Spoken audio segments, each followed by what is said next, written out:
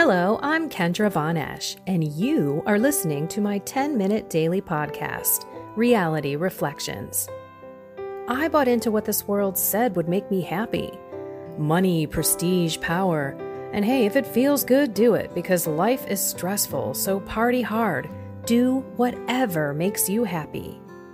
But that didn't quite work out, because I felt even more insecure, full of fear, shame, and anxiety, and never, ever good enough. Then God found me and flipped my reality upside down and transformed my life. And I want this for everyone. So I left my executive career to help others find true acceptance, supernatural peace, joy, and love that only comes from a relationship with God. Here is my reality reflection for today. I don't know where I heard this phrase. Why ask why? And I don't think I'm making that up. I'm pretty sure I heard that from somewhere. Why ask why? And that is the stupidest thing I've ever heard. As I was reflecting this morning, I was reading the first reading about Saul and David, how Saul was all upset. In the beginning, he was very happy that David took down Goliath.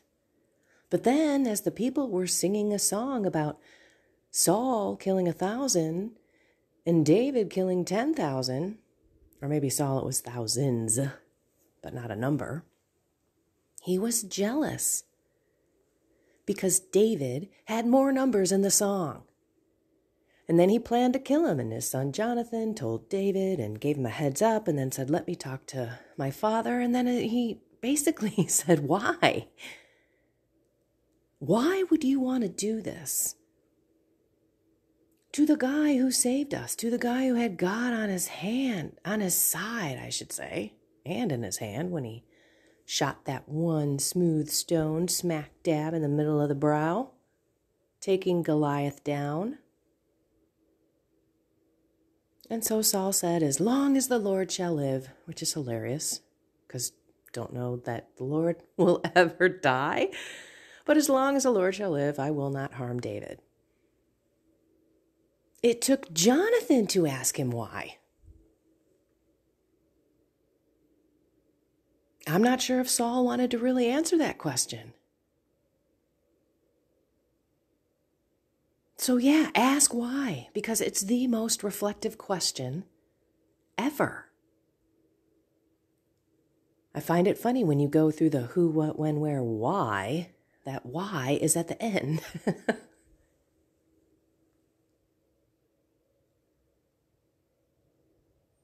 Because it's the most important question too.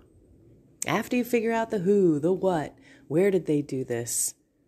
Who, what, when, where, when, all that. And then you get to the why. Why did that all happen? Okay, I'm done with that whole thing.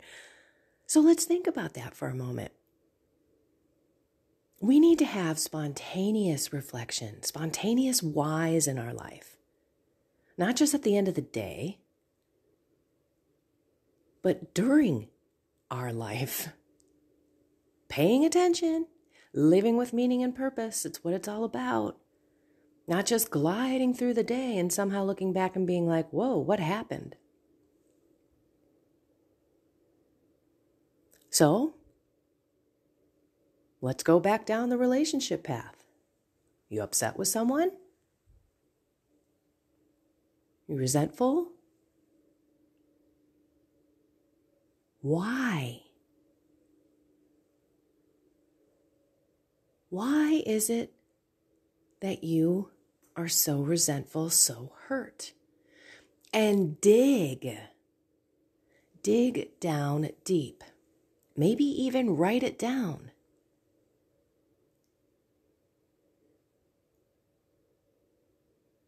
And then ask yourself otherwise. Why would I want this relationship to end? Because when you're mad at someone or you're in a fight or something, I'm pretty sure the relationship is broken. It's just like with us with God and sin. that we're good until we sin, and we have to go back to reconciliation to mend that relationship. And if you're mad at someone and you're not talking to someone and you haven't forgiven someone, that's the exact same thing. So you got to ask yourself, why would I want this relationship to end? And in some cases, and some cases where we have a choice, right? I can choose my friends. I can't choose my family. But I have chosen to love my family, every single one of them, even though I was upset and mad at a few for long periods of time, one for like most of my life.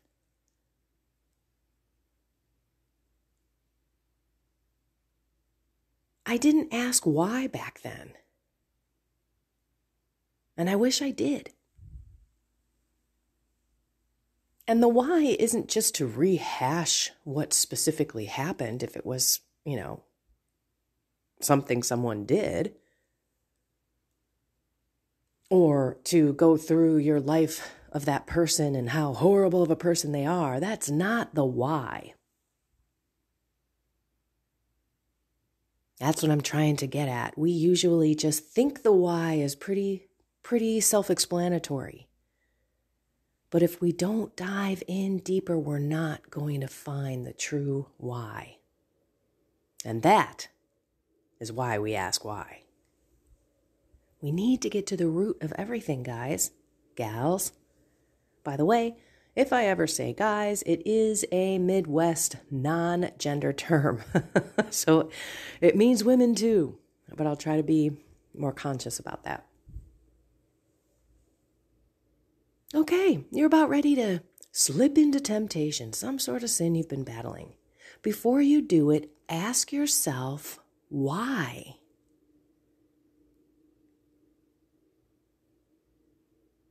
Because you might just be flabbergasted by the silly answer you have, or the non-answer you have.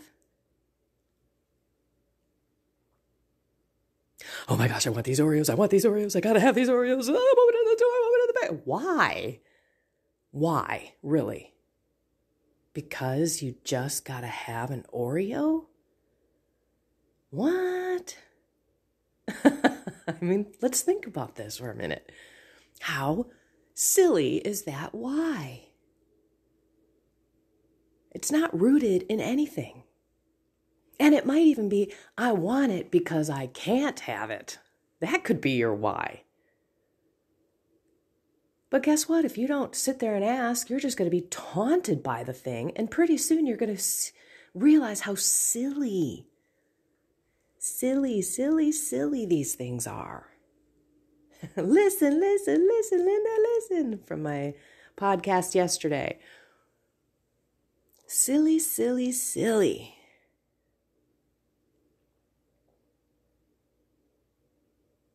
That's the deal today. Ask yourself why. If you're getting irritated with someone today, coworker, your family member, kids, whatever, friends, ask yourself why.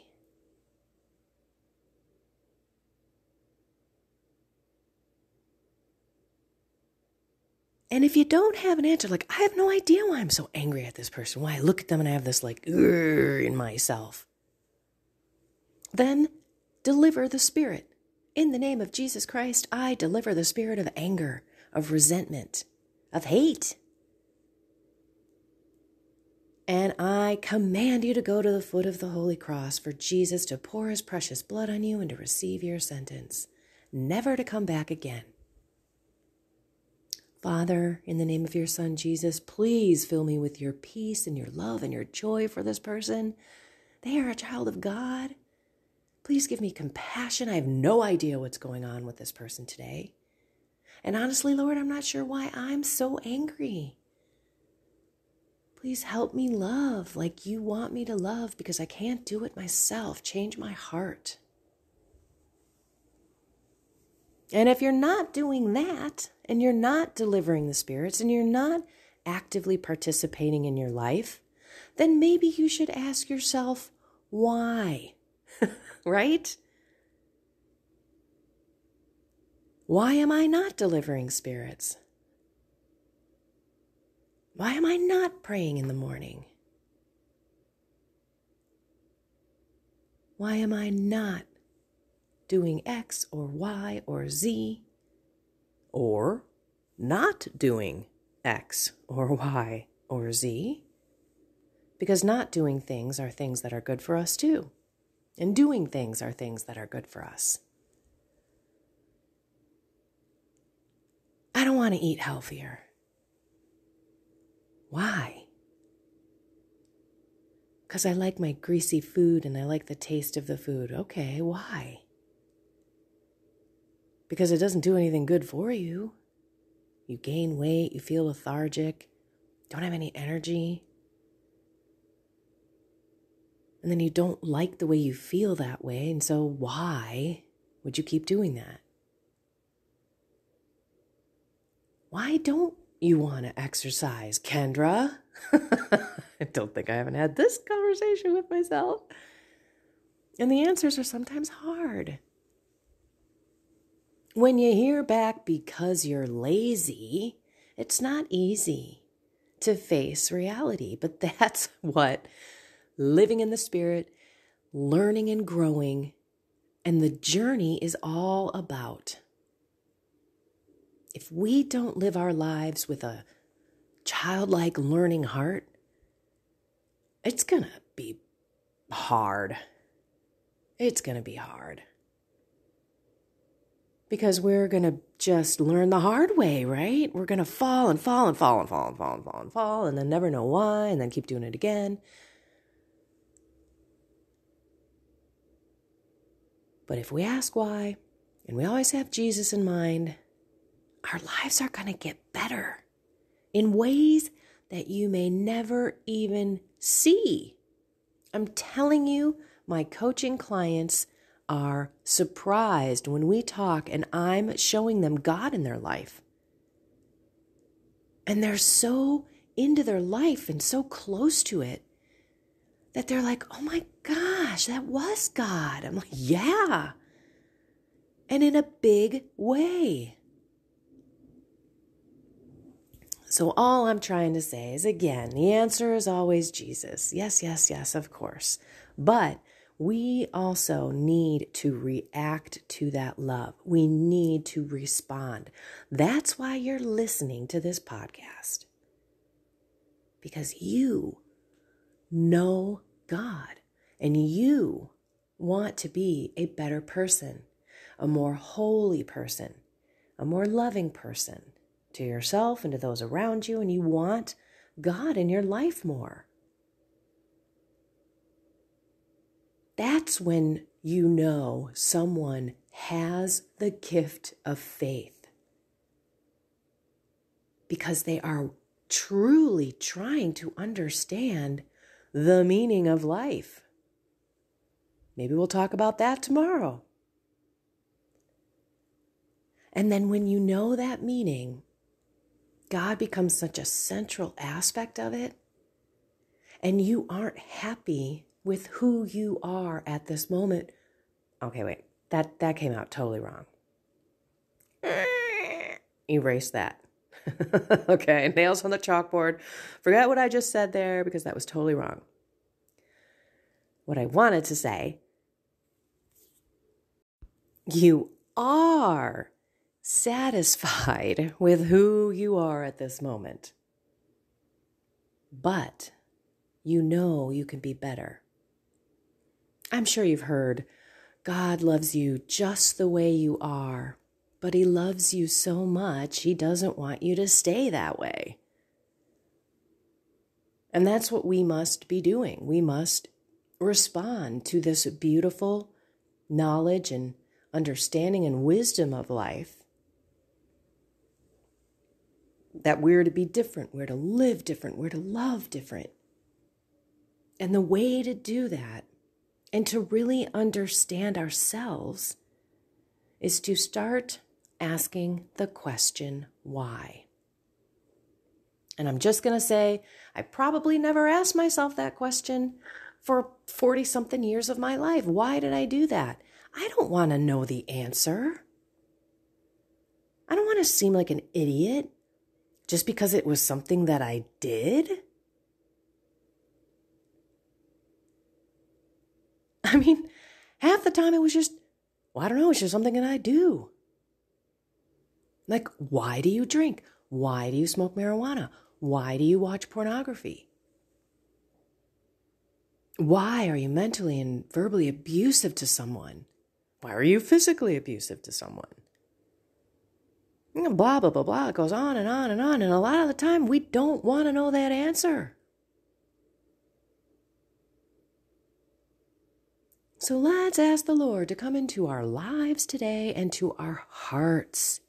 Always changing our hearts so that we know the truth about ourselves, about others, about the world, and that we can make these steps in our lives to improve with God's help and grace, right? His blessings and grace all over. The only way we can change. If you happen to not listen to my love thing from yesterday, what is love? Please listen. It kind of ties into the one before that too. Like, I don't want to make you listen forever, but there is such a theme here, people. Let's start asking ourselves why. And let's ask the Holy Spirit to open our hearts to the truth. And then to the Holy Spirit to transform us and sanctify us so that that heart can change and our attitudes, our words, our thoughts, our deeds are now aligned with that new heart. This is the walk. And it's awesome. It really is. When God gives you that freedom to walk away from something that has been tormenting you, relationships, pain, angst, fear, worry, anxiety, there's such freedom. And you realize, boy, yes, life is so much easier with you, God. Thank you. Thank you, thank you, thank you. Why? Well, I know why I do this. Because I love you all. I love walking with you. I love helping everyone find something more in God. Now get on out there. Go be love and have a blessed and inspired day.